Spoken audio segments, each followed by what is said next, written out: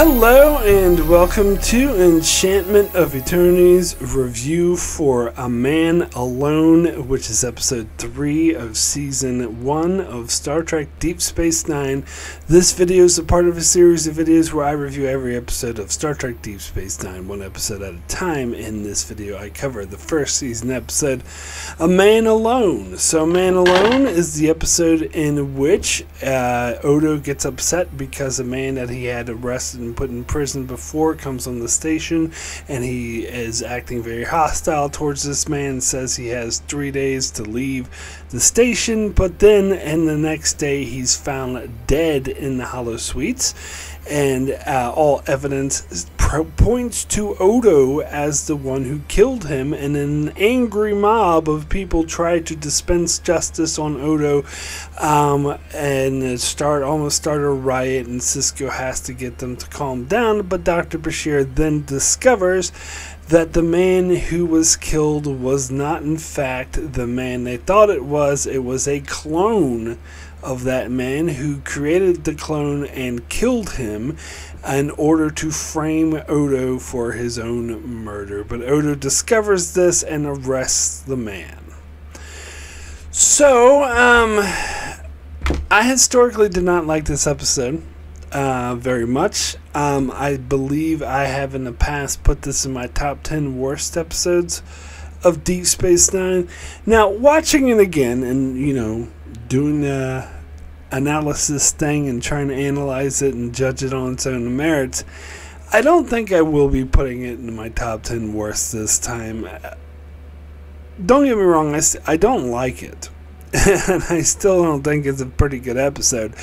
But it's not that terrible. There are some redeeming qualities to it. And I believe that, like, you do have to take into account part of the reason why it's not very good is that this is only the third episode, and the show has yet to find its voice and find its footing with the characters. That being said, a lot of things begin in storylines begin in this episode, such as Jake and Nog's friendship, Keiko O'Brien starting a school. They double down on the Bashir hitting on Dax, which sort of kind of began in the first episode, and kind of establish more of Odo's character, that he's the loner and people are kind of see him as a freak or, you know, an outcast. So it's, you know, it's okay. It's still, yeah, it still definitely pales in comparison to what the show will become, but I don't think it's necessarily one of the worst episodes of the show. So, another thing I gotta talk about in regards to Deep Space Nine as a whole is the fact that it was based off of a Western.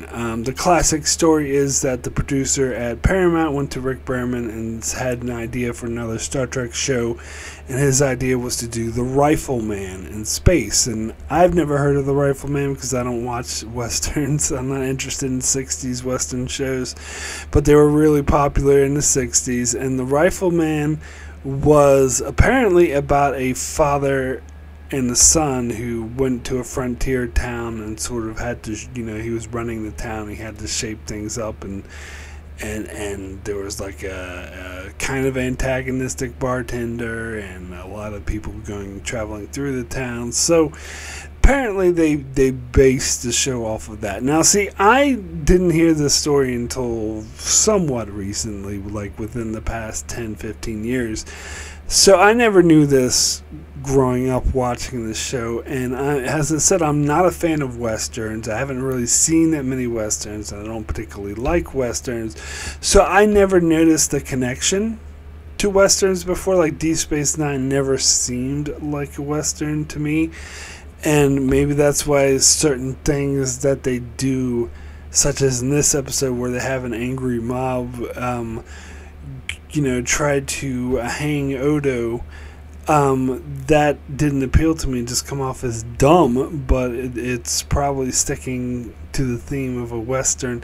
But more than that, something that I've been noticing going through Deep Space Nine with that Western theme in mind is that the creation of the promenade, or the design of the promenade, is actually probably based off of an old west like town. Is meant to mimic that, because in the most westerns it would have this frontier town where would just have one road straight down the middle, and you'd have the different various buildings on either side. You'd have the bar, you have the brothel, you'd have the sheriff's office, you'd have the doctor's office, and you'd have like other various shops, maybe like a tailor shop. So when I kind of noticed that for the first time, that the way the promenade is designed, it kind of looks like it's a bit curved, but still it looks like that road that goes through the middle of the town. And then that's why you have all the various locations like Quark's Bar and Odo's security office and Dr. Bashir's infirmary and Garrick's tailor shop, and they're all sort of together. In fact, in this episode, it really struck me, the Western theme, because when the crowd started going down the promenade towards the mob, I should say, started mobbing around Odo's security office. Like they had a shot of like Bashir peeking out of his infirmary and like Quark peeking out of the bar, and that's kind of evoked the image of like what would happen in the Western when there was a shootout in the middle of the road. You'd have the people peeking out of, like the doctor peeking out of his doctor's office, and the bartender peeking out of his bar and stuff like that. And yeah, and so as I said, I never paid much attention to Westerns. Now, this is apparently an homage to the original series, which the original concept was Wagon Train to the Stars. But here's the thing. The only reason why it was pitched that way is because Westerns were such a huge thing, and people in the 60s didn't really want to make that many TV shows that weren't Westerns. And so that's how they had to get Star Trek made, a science fiction show about a starship traveling in space. They had to sell it as, oh no, it's a Western, it just happened to be taking place in space, in order to sell it. And season 2 actually started looking and acting more like a Western, which is why I didn't like season 2 of the original series very much.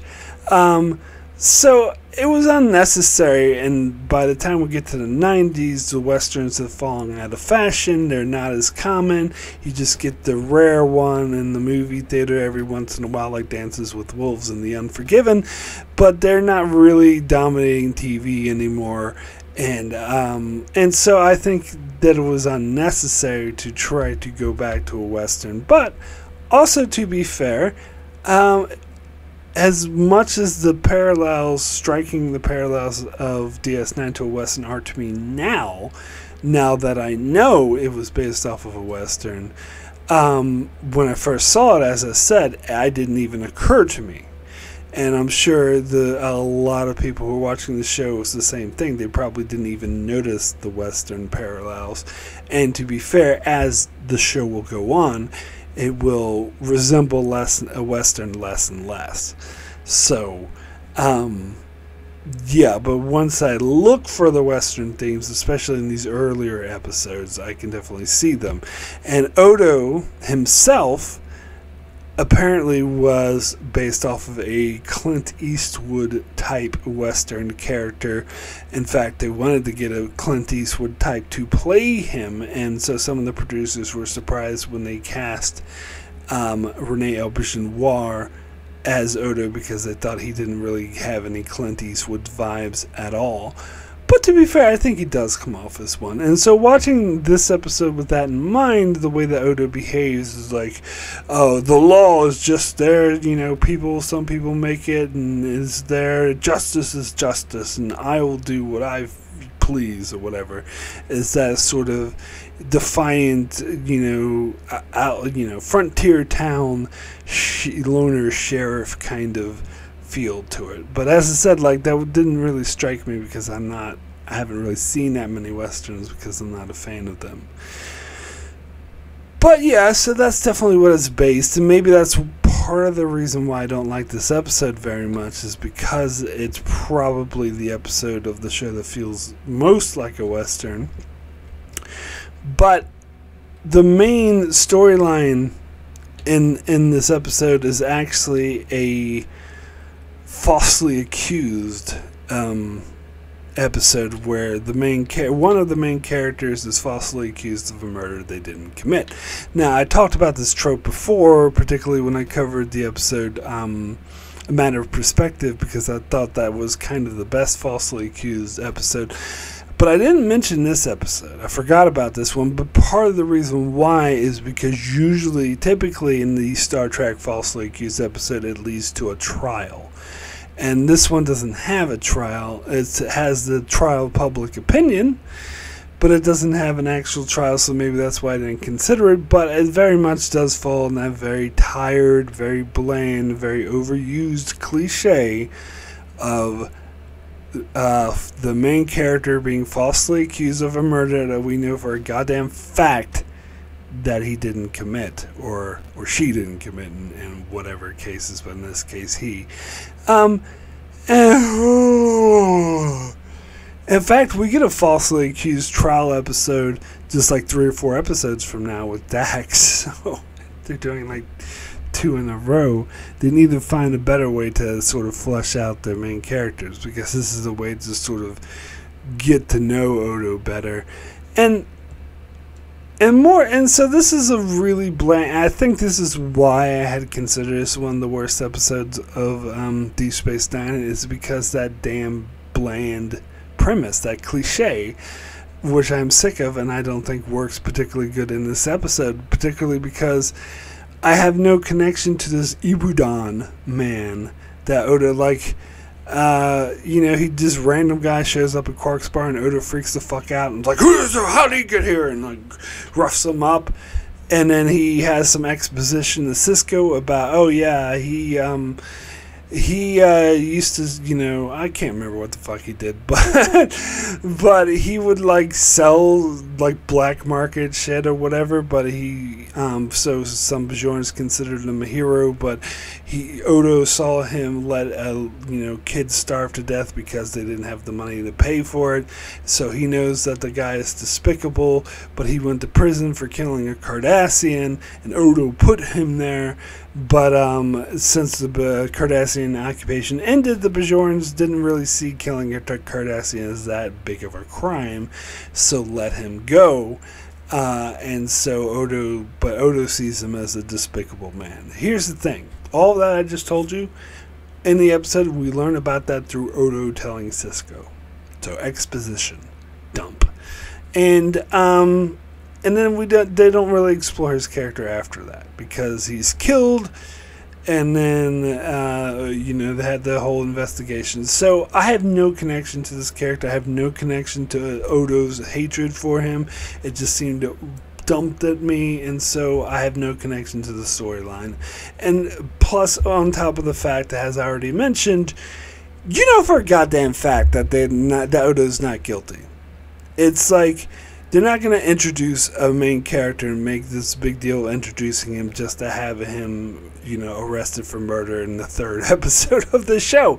So I had a very hard time giving a shit about the storyline. Now, again, they kind of modeled this episode off of a sort of detective noir mystery. Every time they do that, I think they tend to do a terrible job at it. I'm thinking of Ex Post Facto and Voyager as well. Necessary Evil was good, but that was different. This one was just, it's not interesting, because I know that Odo didn't do it. I mean, some people could say, but finding out how or who actually did do it is what's interesting about it, but it's not, because I didn't have any connection to the victim or to the storyline. It just seemed like thrown at me in one line of dialogue, so the fact that I know he didn't do it just makes me really not give a shit about any of this. And then on top of that, you throw in the whole angry mob storyline, which, I'm sorry, comes off as goofy as fuck. And maybe it was like, modeled directly after like some of these 60s Western shows, but they're out of date now, unfortunately, and by now I mean 1993. It's 30 years ago. But still, it was out of date when this came out, and it's certainly out of date now, and so it comes off as a silly, childish, cliche, angry mob. I'm going to say a Simpsons mob. I think I made that reference before. It was might as well had Krusty the Clown and Principal Skinner and with their torches, and have that one lady going, "Think of the children, won't someone think of the children?" And then Odo could come out and be like, "I bring you love," and then someone in the crowd shouted, "He brings us love, get him!" That's exactly how it comes off in this episode. It was so goofy. It was so dumb. Like, the guy is like, "How do you put it? He's right. How do you put a rope around the neck of a shapeshifter?" I'm like, yeah, so you're not... And Cisco had an excellent point. He's like, what do you expect to accomplish with this exactly? And they're like, "I don't know, we're gonna be an angry mob." And I think, and part of it that I remember when I first saw this episode that I didn't really buy about this, I didn't buy the fact that everyone would be scared and have these prejudices against Odo because he's a shapeshifter, because this takes place on an intergalactic space station that has aliens of all different races and whatnot visiting the station. So it seems odd to me that they would pinpoint this guy just because he can shapeshift, as opposed to all the other weird-looking aliens that have their other alien things. Now, to be fair, you could say, well, all the other aliens are essentially just humans with crap on their foreheads. Where Odo is a lot more different. He does stand apart from them, but still, there's something about it I just didn't buy. I was just like... And plus, this being a Star Trek show, because Star Trek shows has lots of weird aliens all the time. And it's had shapeshifters before. It had big, giant snowflakes that kill a bunch of people. It has like little monsters made out of silicon. It has all sorts of weird and whatever the fuck the Tholians are. Like, it has all sorts of weird aliens all the time. Now, granted, maybe the Bajorans wouldn't be used to that because they don't travel the galaxy the way Starfleet does, but as an audience member, I'm used to that, so I find it a bit odd that these idiots would be like, "Oh, he's a shapeshifter, get on, man." Like, it's... And that actor who played the main like mob member character was not good. He did a bad job. He was like, "Oh, no, Odo did this." I will say the one thing was kind of interesting was when Quark was actually defending Odo when that guy was trying to talk shit about Odo, because it makes sense that Quark is like, yeah, that he's an overbearing oaf who's like troublesome and he's a big, asshole, and I absolutely can't stand him. But he's not a murderer, and he's not a collaborator. But I did like the fact that Bajoran did point out, hey, he used to work for the Cardassians. Because that's one of my complaints about the earlier seasons of DS9, is that no one really addressed the fact that Odo used to work for the Cardassians. Now, apparently, when he did work for the Cardassians, as we'll find out more in the Necessary Evil episode, that he was well liked by the Bajorans, but because he tried to be fair to them, and it was better than having us. But still, he was a security officer for the Cardassians, so he surely arrested some Bajorans who were put to death, which will be covered later in Season 5. They wait that long to cover the dark side of it. So I always didn't really buy how easily the Bajorans accepted him. So I guess that was one thing I appreciated, that he did point out, hey, he used to work for the Cardassians, which I think is a fair point. But yeah, so... And the whole scene with Odo going to Cisco, and Odo's like, "Oh yeah, I'm just going to throw him off the station." And Cisco's like, "You can't just do that. There are laws." And Odo's response, "Watch me." And then, Cisco very calmly, very softly tries to be like, "No, Odo, there's rule of law. You have to follow law." And eventually, when Odo says, "Watch me," Cisco's like, "If you can't work within the rules, I'll find someone who can." I mean, I kind of like that, but I kind of hate it too, because it is seemed to be like went from a 0 straight to an 11. It's like, you're at an 11, Cisco, bring it down. But of course, that's Avery Brooks for you. But still, yeah, it seemed kind of fake the way he said that line too. It was like, you can't follow the rules, I'll find someone who can. Like, that seemed like, I don't know, artificial. Something seemed a bit artificial about that scene. So, I gotta talk about the introduction of the Holosuites, which I don't think they were mentioned in the 2 previous episodes. I think this is the first episode that mentions and shows, definitely the first one that shows the Holosuites, but I think it's also the first one that mentioned it. So, before I was talking about the Western town and all the different locations, about the bar, the barbershop, the doctor's office, sheriff's office, and I also mentioned the brothel. Deep Space Nine did not skimp on the brothel. It did in fact have a brothel attached to Quark's bar. It's called the Holosuites. So I think they rightfully recognized that they couldn't have like a bunch of prostitutes working for Quark. That would have some ethical issues, particularly with, you know, the family appeal to the Star Trek show that sometimes some stations showed in the middle of the day. So instead, they came up with this idea of the Holosuites, which, so we see in this very episode that it can be used for other things other than just sex, because we see Dax at the start of the episode playing this weird game with this giant floating ball in the Holosuites, but then later we get a scene with Ibudan getting this massage from this lady with webbed fingers who's like kissing him. So obviously they're going to get it on, and they make it clear in the next scene after he died that that's a holosuite. So that was just a hologram that was doing that. So basically, the Holosuites, the purpose of the Holosuites. I didn't catch this the first time I watched this episode. It took me a while of watching Deep Space Nine to catch on to this. But the whole point of the Holosuites is for people to go in and have sex with holograms.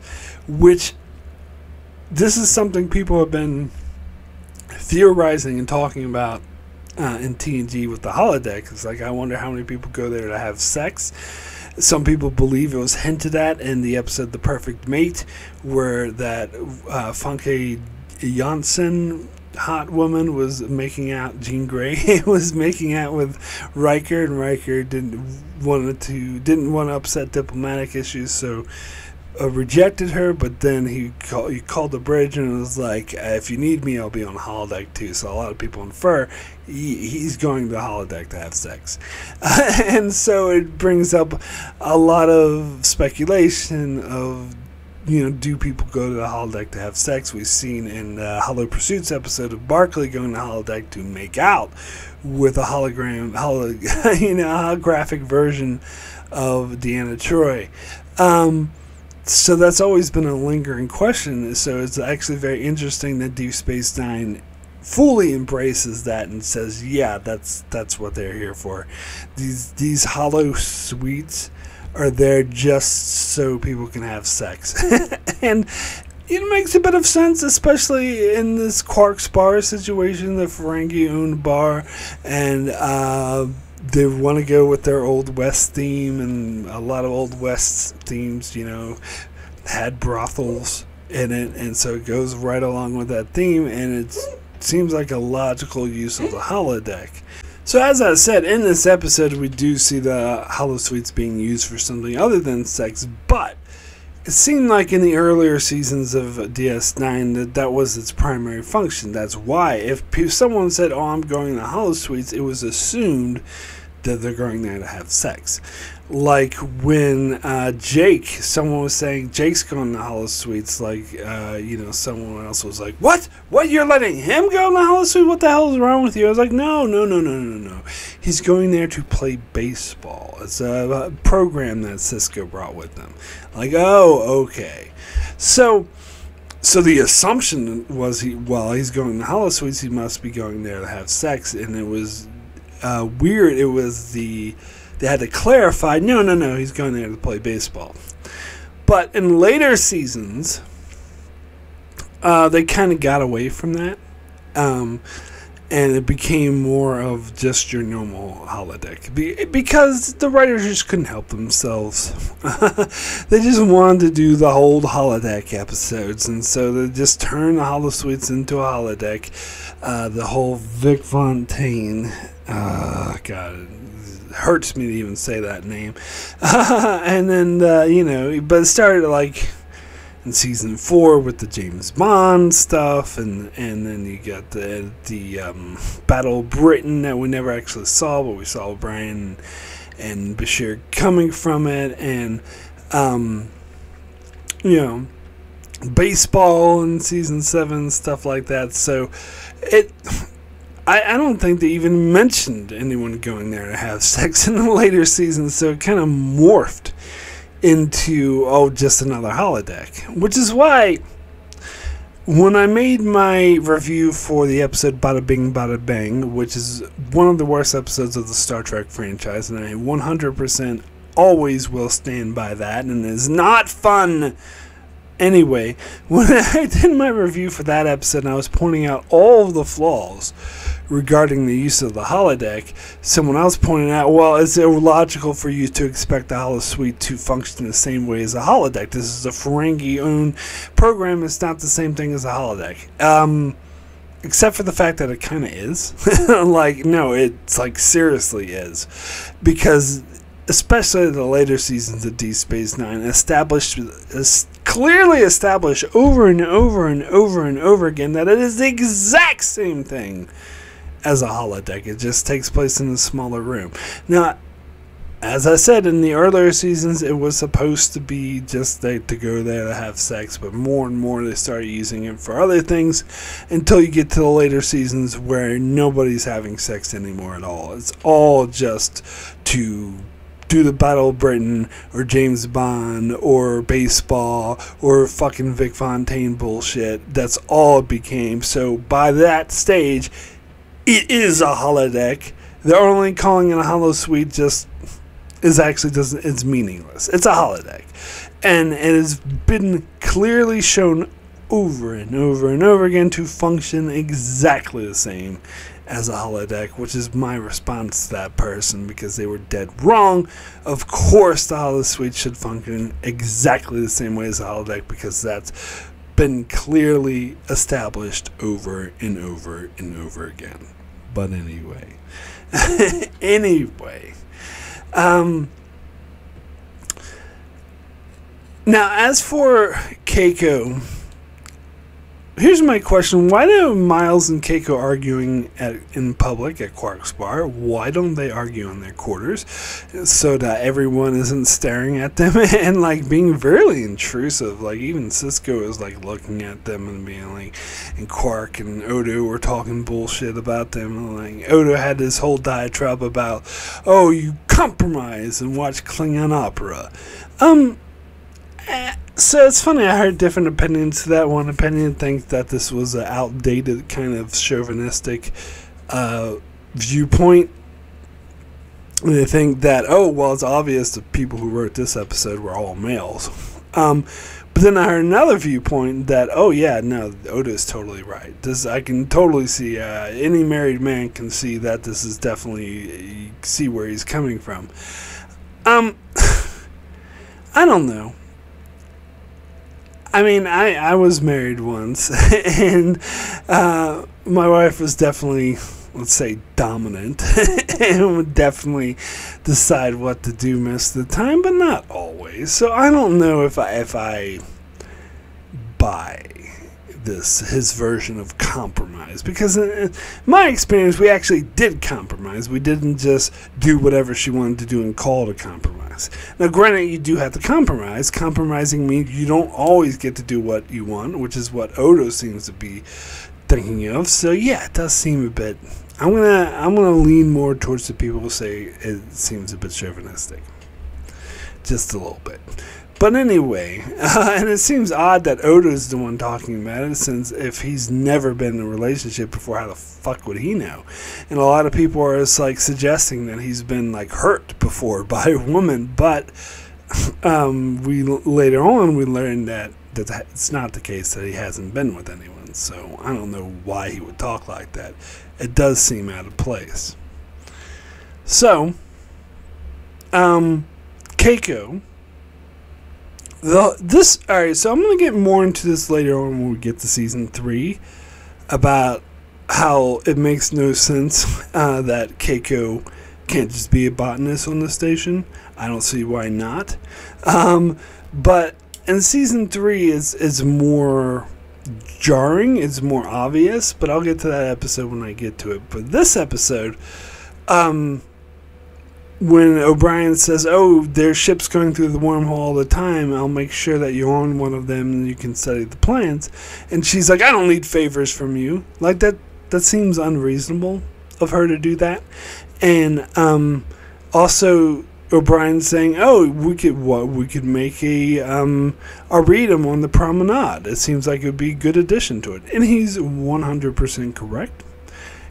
It would be a good addition to the promenade. A lot of people on the station, especially those that live there, would appreciate having an arboretum on the promenade. And she could, and O'Brien even said you could use it to study the new plants that are coming through the wormhole. 100%. So it seems like an amazing idea, but she shoots it down. Why? Because the showrunners want her to be a teacher, not a botanist. Because that's another thing that's part of the Western theme, is the whole having a school as well. And yeah, okay, I don't have an issue with Keiko becoming a teacher. This is an interesting storyline that lasts one season, maybe goes into season 2 a little bit. But it's fine, but still. And as I said, I have more of an issue when the storyline comes up again at the start of season 3. In that case, there seemed absolutely no reason why Keiko shouldn't have created Arboretum and became a botanist. But I'll get to that when I get to that. But it still is jarring here as well. It's still kind of, you feel the hand of the writer saying, "No, I want her to be a teacher." Because it doesn't really, like, O'Brien makes good points, and if she really wanted to be a botanist, which she should, then I don't get why she didn't just take him up on the offer. But this is the first episode we see Keiko and Molly, by the way. We see them on this is the first DS9 appearance, where they, of course, they'll become recurring characters for the rest of the show. Now, the Jake and Nog stuff, I'm not a huge fan of Nog, especially the earlier versions of Nog, and I wasn't a huge fan of the Jake and Nog friendship, but it's okay. I do like the fact that Nog or that Jake wants to find a friend and says, "Hey, you look like a cool guy, you're around my age," and Nog's like, "Go away, human," but eventually they become friends anyway. And I can get the whole thing with Jake sort of going along with Nog's misbehaviors in order to be friends. That's a common thing for kids to do. And how Cisco doesn't want Jake to hang out around Nog anymore, and Rom doesn't want Nog to hang out with Jake anymore, so it becomes kind of a forbidden friendship. So, yeah, I mean, that is somewhat interesting. Now, as for the whole Bashir and Jadzia scene at the start of the episode, I hate it. This is like the worst example of Bashir hitting on Jadzia, where, I mean, the start of in the first episode when he was like, or drink, like, that was fine. But this one, when he's like hard out, being like, obviously, like, "Oh, what's that smell?" and you know, and going over and over, like your perfume or something, but going over and like just hitting on her hard out where she's trying to talk him about this game, and he's like, "You have to concentrate, clear your mind," and he's like, "Yes, I'm ready," and she takes the controls to him and it instantly pops. And she's like, "It seems to me your mind's still active." And then he goes up, "Well, what about that drink?" And then the whole thing about him getting jealous of Cisco, like, that was dumb. I'm sorry. That was dumb.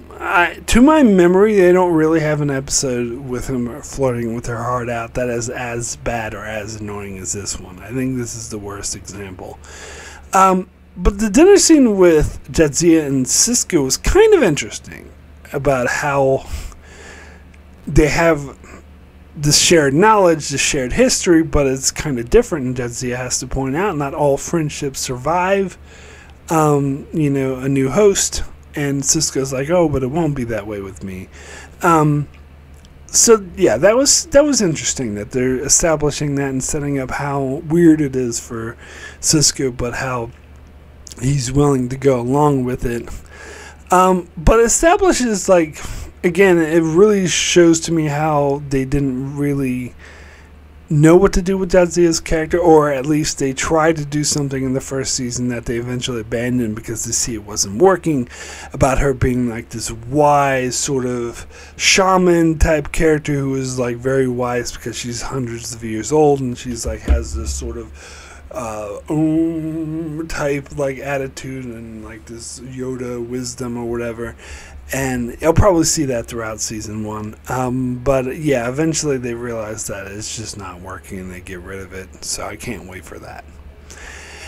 Anyway, so I would now like to thank all those that support me on Patreon. It's very much appreciated. It does help me continue with the channel. I also would like to give a very big special thanks to Brandon Nilhouse. Thank you so much for all the support you have given throughout the years. I would also like to give a shout out to Antarius, Greg Marley, Francisco Chuck Hooks, Kyrie091, Anthony D. Benedictus, Ricky, Matty Jester, Joel Files, Alessandro Miguel, Norman Buckwald, Stephen Kennedy, Britton Berg, and Allison Fordyce. Thank you all so very, very much for your support. So we got a few Patreon comments on this episode. First comment is from Kyrie091, who says, "A man alone, more like a plan to groan." Once again, Mark, I don't remember if I like this episode or not. Is Vic Fontaine in it? Should he be in it? Mark, what if they make a new series called Star Trek Fontaine? So, in that case, I will stop being a Star Trek fan. No, I wouldn't. I would just not watch that show. That would be the first and only Star Trek show that I would never ever watch. And yeah, should Vic Fontaine be in this episode? Yeah, sure. He should be in the crowd going, freak, freak, Polly. Anyway. I gotta say, A Plan to Groan, one of your better ones. I really like that one. That's a good one. Anyway, next comment is from Ricky, who says, "What a garbage for an episode. I mean, really, there's no value here at all. It's a cliche I've seen numerous times, that the main character is accused of murder, and of course he isn't. Also, this episode makes no sense that this guy would clone himself just to kill a clone, just to get at Odo. People should put this as the worst of season 1, not move along home, as there are too many funny moments that made me burst out laughing, as I think it's not actually a horrible episode, but this is one of the worst for me. My rating is a 1 out of 10. By the way, the worst episode of the season for me in top 5 worst of the show will be much later. You probably know which one I'm talking about. Yes, I do, because as normal, we're in complete agreement, so I believe it's the same one I think is the worst of season 1 and top 5 worst of the whole show, but we'll get to that later in the season. Yeah, so the clone thing is a bit far-fetched, that he would learn how to clone and just use that to frame Odo for him. Now, if he really wanted to get his revenge on Odo, then I can kind of see him doing that. But you know what I think is interesting about the clone thing is that at the end of the episode, when they find out it's a clone, they say killing your clone is still murder, and they arrest him for murder for killing his own clone. And the newer clone, they say, is just going to become a productive member of society, and it would be illegal to kill it.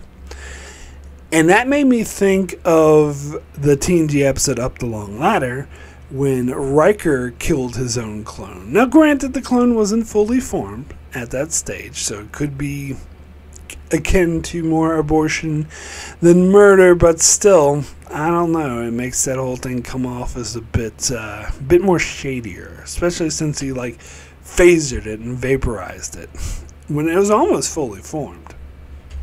Just saying. Anyway, next comment is from Stephen Kennedy. He says, before I start talking about this episode, I'd just like to say Deep Space Nine is my favorite show, and that is mainly because of the characters and recurring characters. As I stated in a previous comment that I don't like to give a score under a 3, as I believe, and even in bad episodes there's always something to enjoy in it. In this episode, Keiko O'Brien opens the school, Jake and Nog become friends, and we get the best friendship in the Trek universe, Odo and Quark. Should that be frenemy? I love the interaction between them, and they never overdo it, so I'm glad we only had one episode that breaks this formula, which I did like. We find out that Quark, likes Jadzia. I will talk more about the trill in another episode, or in the episode Dax. A Man Alone isn't a bad episode, as I don't mind what they did here, as it works. Odo isn't some human that the mob is after, as Odo is a changeling. Odo was chief of security when the Cardassians had control of Terok Nor, so some Bajorans still wouldn't trust him. Even when Sisko relieved him of duty, Odo said, "You don't know me, so how do you know if it suited my interest to kill Ibudan?" We find out in season 6 that it's season 5, gotta correct you there. We find out in season 5 that Odo let 3 innocent Bajorans die. So in conclusion, that was going to be an episode, so I'm glad we got that in episode 3 instead of season 2. So my rating is 5. I'm not sure what that word is. Garnerian bottles that are used in the mood rings out of 10. Oh, bulleties? No, it's not bottles. It's like bulleties. I don't really know what you're getting at. Maybe you're talking about that weird game Dax is playing at the start. Anyway, I disagree. I didn't buy the angry mob. I think it's total bullshit. I think they came off as a Simpsons mob, and I think it was a whole bunch of bullshit. So I don't think we need to get this at all. My humble opinion. Anyway, next comment is from Norman Buchwald, who says, this episode, in which really was supposed to properly introduce Odo's character with some depth, instead turns into a bad film noir mixed with Frankensteining. It ends up being mostly boring, never mind the shocking knife about the stab scene, which I admit until then I did not recall Trek going that way violence-wise on TV. The twist, it was a clone and stage only furthers disappointment, and we would not really truly visit Odo's issue as a constable for Dukat Station until the 2 key flashback episodes. That crowd against Odo Frankenstein trope was way too cliche, and in rewatches I was more interested in the Keiko and Miles story instead. 2 knives and clones' backs out of 10. Yeah, I didn't think of Frankenstein. That actually is a good analogy, and that's maybe what they were going for. But I think more of The Simpsons, because I think it gives it too much credit to compare it to Frankenstein. Anyway, next comment is from Antarius, who says, it's a new show. There are countless story opportunities, and what do? They use the maybe worst overused plot besides the holodeck malfunction trope. A main character is falsely accused of murder. Because we don't know the character very well yet, the accusation is maybe a little more believable than, for example, Scotty's case in Wolf in the Fold, but still, there are clearly false stakes, since otherwise this would mean the exit of a main character after only 3 episodes. I don't think think the writers understood cloning at all. It is implied that the clone becomes a fully grown and educated person once he wakes up, which doesn't make sense. You can clone genes but not knowledge or experience. The best moments of the entire episode were the scenes between Odo and Quark. The other plots were rather boring, especially the scenes with or concerning Dax, which featured tons of exposition about trills. Jadzia is not very likable in this episode, even less than Bashir with her superior attitude. My rating is a 4 out of 10. Yeah, we'll have to disagree that Dax was more annoying than Bashir. I think Bashir was definitely more annoying, but that is just my humble opinion. Yes, excellent point. Why they thought it would be a good idea to use an overtiring cliche when they had so many opportunities to develop the show. It seems like a lot of season 1 they end up doing that a lot in Star Trek shows, where they'll just fall back to cliches instead of doing something original. Anyway, thank you patrons so much for your comments. So my rating for A Man Alone out of 10 is going to be a 3, very poor. I can't remember if I think I probably gave this like a 2 or maybe even a 1 in the past, but I don't think it's quite that bad. I think there's some good character development, there's some good setup, like the whole Jake and Nog thing, the whole Keiko and O'Brien thing, even the Dax and Cisco thing, like, is really establishing the character beats of the show and getting us used to these characters, albeit not in the best ways, sometimes in very sloppy ways, particularly with the case of Odo, where this whole plot is just one giant cliche. And yeah, it's definitely a bad episode because it's so bland, boring, so cliche. They do nothing new with this idea, and the whole thing with the clone was just silly, especially because I didn't give a shit about this character. I didn't care about the story because they didn't do a proper job setting it up, and the whole thing with the angry mob was just dumb. So 3 out of 10 for me.